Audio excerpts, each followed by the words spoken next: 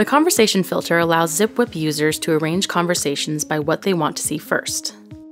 Above your contact cards, you'll find the new conversation filter. Users can filter by the type of conversations they want to see listed. Sorting by all conversations will display your entire communication history. The unread options will filter conversations so that only those with unread messages are shown. Replied to by me will filter conversations that you have already replied to. There is also now an option to mark messages as unread. Selecting the Mark as Unread option will treat the message as unseen, and a notification will appear on the contact card. This is useful for remembering to reply to a message at a later time.